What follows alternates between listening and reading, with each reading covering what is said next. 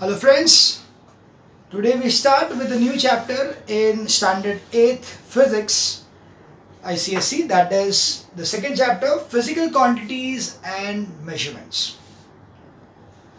Now in this particular chapter, the physical quantity which we are going to study mainly is density. We are going to study what do you mean by density. We'll study how to determine the density of the certain substances. We'll also study that how does the density of a substance determine whether that particular substance can float on a liquid or it will not float on a liquid and sink. So these are certain things what we are going to learn in this particular chapter. There will be certain numericals based on the same and also the different kinds of explanations to the same. So to start with, we need to first of all understand what do you mean by density. Now density means, in a simple way, density is nothing but density is given by ratio of mass upon volume. That means if I have got a particular substance of a unit volume, so like for example I have got 1 meter cube of a box and that contains some material. So 1 meter cube of box जो है उसका जो mass रहेगा, suppose it is 7 kgs, then the density will be 7 upon 1. So that will be 7 will be the density of that particular material. So accordingly, depending upon the ratios of the mass and the volume, there will be the difference in the density of the substance. So we can say the density is the mass per unit volume. Unit volume means one volume. 1 meter cube, 1 centimeter cube, 1 liter, वो सब unit volume है. तो the mass of that unit volume of the substance is called as the density of the substance. So we have density. Each body has a certain mass and a definite volume. Okay, we know that each and every body has got a certain mass and a certain volume. The volume occupied by the body increases if its mass is increased. Similarly, the mass of the body increases with an increase in its volume. It's very simple to understand this thing. Suppose I tell you that I have taken this one pen. So of course the mass is also one pen and the volume is also one pen. Now if I take 2 pens, automatically what has happened? The mass has also increased because of 2 pens and the volume has also increased. Now if I take 3 pens, now I have got more mass and more volume. So we see that as the mass of the substance keeps on increasing, the volume also keeps on increasing. And if I decrease the volume, there is a decrease in the mass. But when I take 2 different substances and I have substances which are of the same masses, it is not necessary that they will have the same volumes. So it is not necessary that if I take equal masses or equal masses of 2 substances, okay, equal masses of 2 substances, and it is not necessary that they will be of the same volume. Like for example, if I take this particular duster and let me take something else. Okay, I'll take this stapler. Now if I see the mass of this thing, definitely the stapler is heavier as compared to the duster. But if you see volume wise, the stapler is much less than the duster. So I can see that, or even if I consider कि दोनों का mass same भी है, so क्योंकि they are almost equal. So even if I consider that दोनों का mass same है, तो भी what will happen? The both are of same mass, but their volumes are different. Right? So we see that if the bodies are having the same masses, it is not necessary that they will be having the same volume. In fact, they will be having different volumes. So we see that equal masses of different substances have different volumes. For example, the volume of cotton is much larger than the volume of any equal mass of lead. Now, lead is a very dense material. It is very heavy. So possible है कि अगर मैं like cotton लूँ, if I take 1 kg of cotton, the 1 kg of cotton will be almost like a pillow, you know, it's such a big one, so it will be such a big quantity. But the cotton will be that big quantity. That also depends how compressed it is. If I am just putting it in a fluffy manner, then it will be much more quantity, right? Now the same mass, that is 1 kg of lead, if I take, it will be even smaller than this pen. If I make this pen completely made of lead, then the weight of this pen will be much more than 1 kg. So you can see, or even if it is 1 kg, you can understand that कहाँ एक volume इतना बड़ा mass का, cotton का, whereas weight wise that is also 1 kg and this is also 1 kg, but that has got more volume, whereas this has got so small value. And why is that so? Because the lead, the particles which are present in the lead, they are tightly packed, they are compressed, they are tightly packed. Because they are tightly packed, that's why they do not occupy more space, and that's why they have got more denser kind of a material, and hence the density of this is more. So you can see that equal masses of different substances have different volumes. For example, the volume of cotton is much larger than the volume of an equal mass of lead. This is because the particles of lead are closely packed while those of cotton are very loosely packed. In other words, lead is denser than cotton. Now the vice versa is also true. Now initially मैंने क्या किया था, दोनों same weight को लिया था, 1 kg of cotton and 1 kg of lead. Now what I am going to do is that I will take the same volume. So if I take, suppose it is, I got this pen and this pen, but this pen is made up of iron and this pen is made up of plastic. Will the mass of both of them be the same? No, the plastic one will be very light, whereas the metal one will be heavier. Okay, so you can see over here that equal volumes of different substances have different masses. Okay, equal volumes of different substances have different masses. For example, the mass of iron is much more than the mass of equal volume of wood. Okay, if I take anything made up of wood and I take anything made up of iron, then definitely the one which is made up of wood will be lighter, lightweight, whereas the one which is made up of iron will be very heavy. This is because the particles of iron are more closely packed than those of wood. In other words, the iron is denser than wood. Thus, to explain that equal volumes of different substances have different masses, or equal masses of different substances have different volumes, we use a term called density. So density is the term what we use to identify between the equal masses with different volumes or equal volumes with different masses. Hence, it is defined as follows: the density of a substance. Okay, it is defined as the density of a substance is its mass per unit volume. Density of the substance is mass per unit volume. That's the density of a substance. So, accordingly, we say density of a substance is mass of the substance upon volume of the substance. Now, if I take the density of the substance, if I want to take the density of substance as D, and I take the mass of the substance as capital M, and the volume of the substance as capital V, then I get the formula that density is equals to M upon V, that is mass upon volume. So, it's given that density of a substance is represented by symbol D, small d, if mass of the substance is capital M and its volume is capital V, its density will be given by the formula D is equals to M upon V. Okay, that's the formula of density. Density is mass upon volume. Now, if we know the formula of density and we know what is mass and what is volume, we can easily find out that what is the SI unit, that is the System International Unit of the density. So accordingly, we see that density can be given by mass is given in kg and the volume is given as meter cube.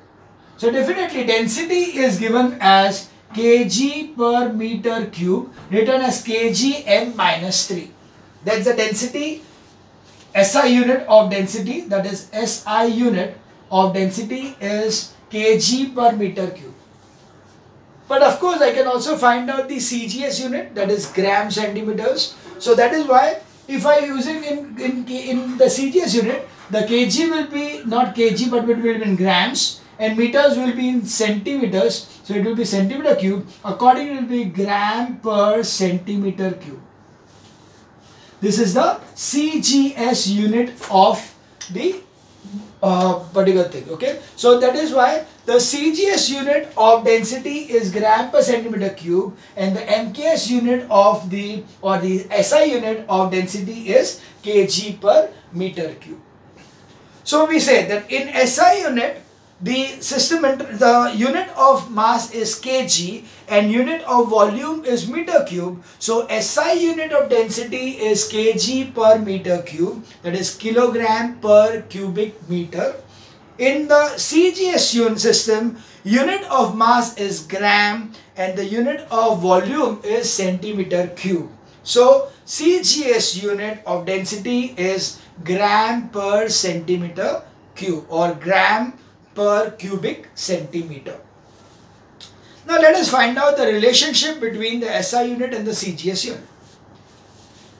So if I got the value as 1 kg per meter cube, or I'll better write it this way, so 1 kg per meter cube. Now very well know that to convert the kg to gram, I multiply by 1000, so it will be 1000 in grams.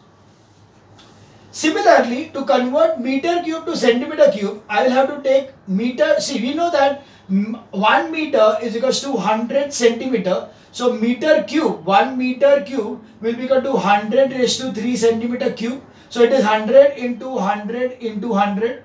Sorry. So this 3 zeros cancel with the 3 zeros here. Got it?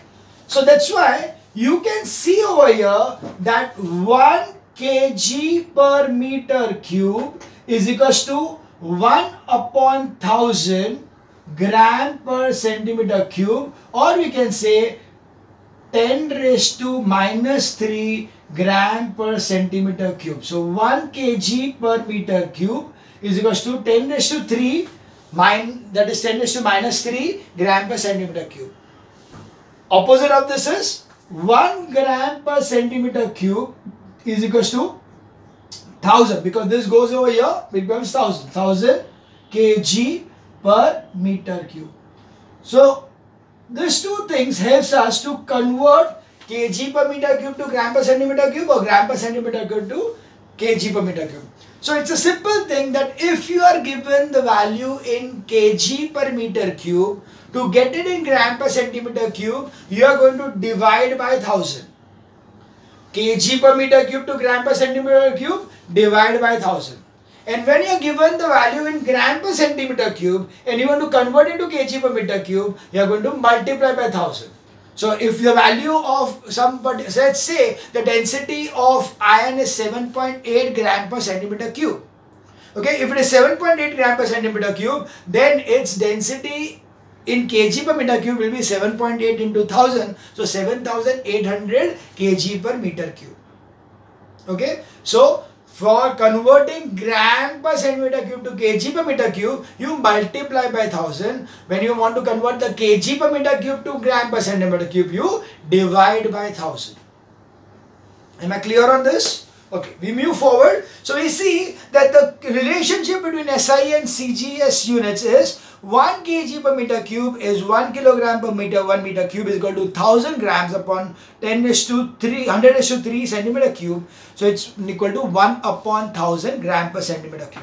Thus, 1 kg per meter cube is equal to 10 raised to minus 3 gram per centimeter cube, or 1 gram per centimeter cube is equal to 1000 kg per meter cube. So they given examples over here that the mass of an iron cube of volume 10 centimeter cube is equal to 78 grams. So the density of iron will be 78 grams upon 10, that is the mass upon volume. 78 was the mass in grams and volume was 10. So it is 78 upon 10 is 7.8 gram per centimeter cube is the density of the iron. Similarly, the mass of 1 centimeter cube of water is 1 gram. Hence, the density of water is 1 gram upon 1 centimeter cube means 1 gram per centimeter cube. The next example is of a copper. That a piece of copper of mass 8.9 kg. It is given that a piece of copper is a mass of 8.9 kg has volume 0.001 meter cube. So volume is 0.001 meter cube. So what is the density? 8.9 upon 0.001. That will give you 8900 kilogram per meter cube. So it is 8,900 kg per meter cube will be the density of copper.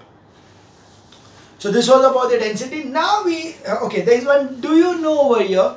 So in the do you know, first thing is the density of a substance does not change with any change in its shape or size. So if I take a material, like say if I take iron, whether I cast the iron into a ball, or I cast into a cylinder, or I cast into a thread, anything, the density of that particular iron does not change. So the density of a substance is not dependent upon the shape or size of that particular substance. We are not talking about the body. So for example, if I take the density of iron, then iron का density is 7.8 gram per centimeter cube, irrespective कि मैं वो iron से एक stapler बनाऊं या एक ship बनाऊं. Stapler को मैं पानी में डालूंगा तो डूब जाएगा, but ship को मैं पानी में डालूंगा तो वो float होगा. So why is that so? Because ship का density is different than the density of iron. Ship is made up of iron, but the ship is made into a form which will not sink. Okay, so the density of ship is different. But when we are talking about iron as a substance, then iron ka density will be equal in any form. The iron will not have different densities for different shapes and sizes. That's what they have written over here. The density of a substance does not change with any change in its shape or size. Another important thing is that whenever you heat any substance, what will happen? When you heat a substance, it starts vibrating, moving more and more, molecules go apart, and what happens? It expands. So now we know, when anything expands, what happens to its volume? Volume increases. What is the relationship between density and volume? Volume is inversely proportional. अगर मेरा volume increase होगा density decrease होगा, अगर value decrease होगा तो density increase होगा. Okay, so volume and density are inversely related to each other. So what happens whenever you heat a substance, on heating the substance is going to increase in size. That means its volume is going to increase. The increase in the volume will decrease the density. So on heating any object, it is going to increase its volume, hence decrease in density. But there is an exception. You know what is the exception? Water. Strange, right? Yeah. But water has got, which is called as anomalous expansion. It is anomalous behavior or anomalous expansion between 0 degrees Celsius to 4 degrees Celsius. If I heat water from 0 degrees Celsius to 4 degrees Celsius, instead of expanding on heating, it contracts on heating. Similarly, if I am cooling water, तो 4 degrees तक वो contract होगा. Between 4 degrees and 0 degrees, instead of contraction, it expands. So what happens? Water is going to behave abnormally when it is cooled below 4 degrees Celsius or it is heated from 0 degrees Celsius to 4 degrees Celsius. So between 0 and 4 degrees Celsius, the water is going to behave ulta and then normal. What is ulta of normal? Means On heating it contracts and on cooling it expands. Okay, that is the behavior of water, which is called as anomalous behavior of water between 0 degrees Celsius and 4 degrees Celsius. So that's what you are given over here. Almost all substances expands on heating and contract on cooling, but their masses does not change. So the density of a substance decreases with the increase in temperature and increases with the decrease in temperature. Okay, so that was the basic part, that on increasing the temperature, the density is going to decrease, and on decreasing the temperature, the density is going to increase. But exception is water. On heating above 4 degrees Celsius, so expansion water, which contracts on heating from 0 to 4 degrees Celsius and expands on heating above 4 degrees Celsius. So the density of water increases from 0 degrees Celsius to 4 degrees Celsius and then decreases above 4 degrees Celsius. So that means the density of water is maximum at 4 degrees Celsius, and that is given by the value as 1000 kg per meter cube. Okay, so this was about the anomalous expansion of water and density. Now we see the next part, and that is determination of the density of regular solids. What do you mean by regular solids? Any geometrical figure, okay, any geometrical figure जिसका volume हम लोग कोई formula से ढूंढ सकते हैं. Okay, like for example, if I am having a ball, it's a sphere. If I have got a Rubik cube, it's a cube. So I have got a definite formula for the volume of a cube. Volume of a cube is given by side into side into side. Okay, that there are 3 sides, length, breadth and height. So all the 3 are sides. That's why it is side cube.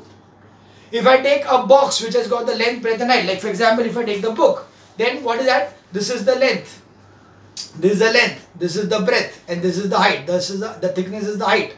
So the volume of this book is what? Length into breadth into height. So this is a regular solid. So in this way, whenever you have a regular solid and you want to find out the density of the regular solid, we have got a very simple thing. You find out the mass, you find out the volume using the formula, and then you find out the density. So the normal regular solids what we are having is, first is a cube, where the volume of a cube is side cube. Okay, one side into cube, that is the volume of a cube. Second is a cuboid. Cuboid is a box, rectangular box, that will be length into breadth into height. Okay, length into breadth into height gives me the volume of the cuboid. Then it's a sphere. Sphere is a ball. The volume of a sphere is 4/3 pi into radius cube. Cube of the radius. So what is the radius? Iska cube. So that is a pi, 4/3 pi. Pi ka value is 22/7 into radius cube. Then it's a cylinder, like for example this pen. So cylindrical pen, what will be that? That will be pi into r square. This is the radius of the circular part, that is r square into height. H is the height over here. So pi r square h. That is the volume of the cylinder. So by finding out the volume of the given standard structure what you have got, उसका volume ढूंढ के हम लोग calculate करके रखते हैं. Next thing is that you are going to take the mass of that thing. How do you measure the mass of any substance? Using a beam balance. You take a beam balance and find out the mass of that substance. So you have over here, first measure the mass m of the given regular solid by using a beam balance. You are going to use a beam balance and find out the mass of the given regular solid. Second is, now to find the volume V of the given regular solid, use the following formula. Volume of a cube will be one side cube. Volume of cuboid is length into breadth into height. Volume of sphere is 4/3 pi into radius cube. Volume of cylinder is pi into radius square into height, where pi is given as 22/7, or as per the textbook is 3.14. It's one and the same. It's 3.14 is the value of pi. The side of the cube or length, breadth and height of the cuboid or radius or sphere of the radius of the height of the cylinder and height of the cylinder can be measured using a normal meter rule. So if I want to find out the height of this thing, I just take a scale, put it over here and find out कि इसका height कितना है. So that is using a normal meter rule, I can find out the length of these particular substances. Now, knowing the mass m and the volume v, we calculate the density d of the substance of the given regular body using the formula d is equals to m upon v. For example, if the mass of the cube is of an iron is 210 grams, suppose it is given to me that the mass over here is 210 grams and the volume is equals to, because it was a cube and the side of the cube was 3 centimeter, so it is 3 into 3 into 3, that is 27, so it is 27 centimeter cube. So the volume of the swing will be 210 upon 27 will be 7.78 gram per centimeter cube. So this is how we are going to find out the density of a given regular solid. So if I want to find out the density of a regular solid, I need to find out the mass of the solid and I need to find out the volume of the solid using the formula for the regular solid, volume of the regular solid. So that was about how I measure or determine the density of a regular solid. We now move on to the vessels for measuring the volume. Now, in case of the standard regular thing, yes, we know that we are having a formula for that. But what will happen if I want to measure the volume of the stapler? You can see, iska volume dhundna, बहुत difficult है because there are so many cuts and everything over here that I cannot find out the volume of this particular thing at all. So for that, we are going to use a cylindrical vessel, or basically you are going to use some measuring jars which can help you to measure the volume of the different or we can call them as measuring volumes. Okay, the vessels for measuring volumes, which will continue in the next video.